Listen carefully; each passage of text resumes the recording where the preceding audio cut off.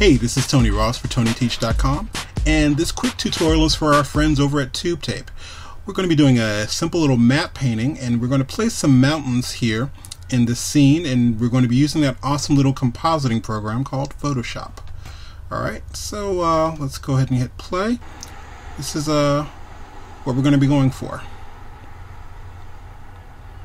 Okay.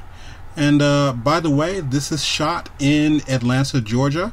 And if you know anything about Atlanta, Georgia, not a lot of mountains there. But we're going to fix that. So let's go ahead and get started.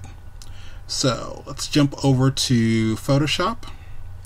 And one of the things you want to be aware of when you're actually doing some map painting, especially if you're just using Photoshop, we're not using any other video program for this, just Photoshop. You want to make sure your camera is locked down. You don't want to try to do any handheld things like that. If you're doing handheld or movement, you probably want to do a trick like this in After Effects. So let's go ahead and get started. We have our video opened up here in Photoshop, and we also have our image. This is Mount Everest, in case you were curious. So I've got my quick selection tool here. I'm using Photoshop CS4, by the way. So I'm going to select most of that here, and I'm going to zoom in, Command plus, and hold on my Option key, Alt on PC, to grab some of the extra areas that might have gotten overlooked. Alright, that looks about good enough. Alright, now I've got the sky selected. What I want to do is select everything but the sky. Left out one little area, hold on. Let's hold down Option. Okay. So what I want to do is Command Shift and the letter I. That's Control Shift I on PC, and that will invert our selection. So now all the mountains are selected, and we'll simply do Copy, Command C, Control C on PC. Let's jump back over to our video, and we'll simply paste Command V. All right. A little shortcut here. I'm going to hold down my Control key, or Command key actually, and place the mountains about where I want them to be. Looks pretty good. Alright, now the next thing I want to do, I'm going to turn this layer off for a second. Let's go to our video layer, and I've got my quick selection tool.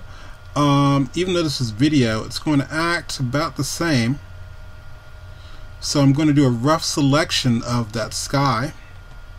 And let's go back to our little mountain layer, and what I want to do is add a layer mask. So with this being selected, if I click on layer mask, it's going to roughly drop all that in, and it looks really rough at this point.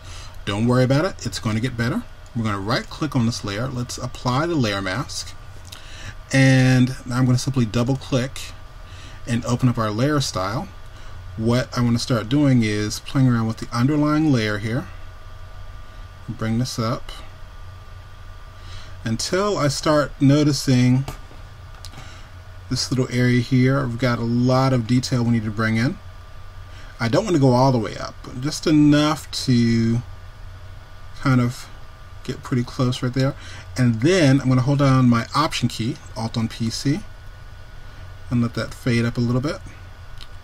Alright, let go of the mouse, let go of the keyboard, and next, let's click on Color Overlay. I'm going to click here to get what color I want to sample, and I'm going to click on part of the sky.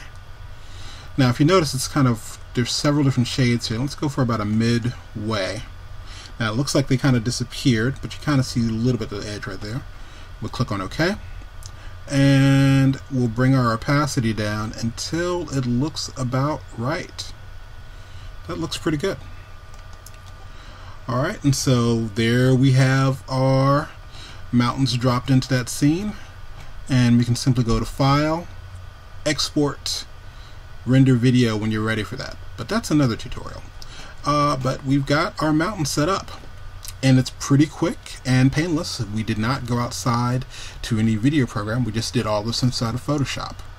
So this has been Tony Ross for TonyTeach.com. Remember, keep it simple, make it perfect. If you don't have time to make it perfect, rethink the idea.